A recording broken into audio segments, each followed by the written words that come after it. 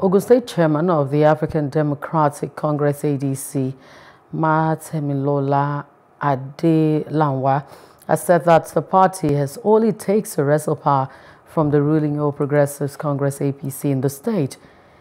Speaking with newsmen on the sidelines of an event in Ifo, in Ewekoro local government area of the state, Adelanwa maintained that ADC was a better choice for the state.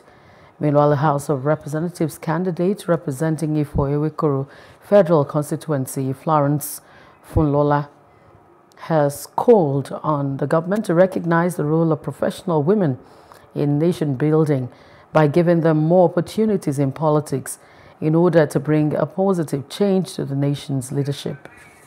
People of Ogun State, because we have been trying before and we know at least 3 or 4 of our people were win on that by that time. So, and now A.D.C is the one that everybody is looking for, and the people of Ogun State, we are with us fully.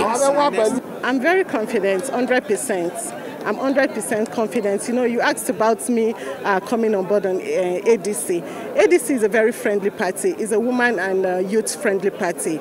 For instance, when we're about to start the whole processing, we were meant to understand that for the women, the form and the youth, the form is free, you understand. So this is a party that is encouraging a lot of women and a lot of youth to come on board. So I'm 100% satisfied. A.D.C is actually the party. You know, I kept encouraging the youth. If you're looking for a platform where you can air your voice without anybody, without knowing anyone, you can come to A.D.C. It's a party that welcomes the youth and the women generally.